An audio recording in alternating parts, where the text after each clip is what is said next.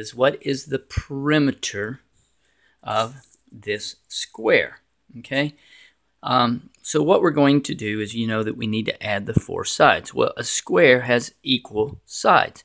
So I can go ahead and add this to each side. So now I have 8v plus 5 plus 8v plus 5. So I'll write that out because the perimeter is adding the 4 sides together.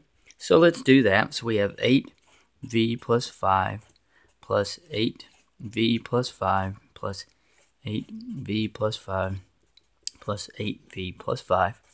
Again, I'm going to like terms. I'm doing this quickly now. And then we'll put a check by the others. So now that is 8v plus 8v plus 8v plus 8v. But I can do something differently. Instead of doing that, I can go ahead and write it into a formula. Okay? And now I just know, instead of having to add these numbers, I can just put it in parentheses. So I now have 4 times 8, which is 32v plus 4 times 5 is 20. Okay? Now you could add these and get the same thing, but that speeds up the process.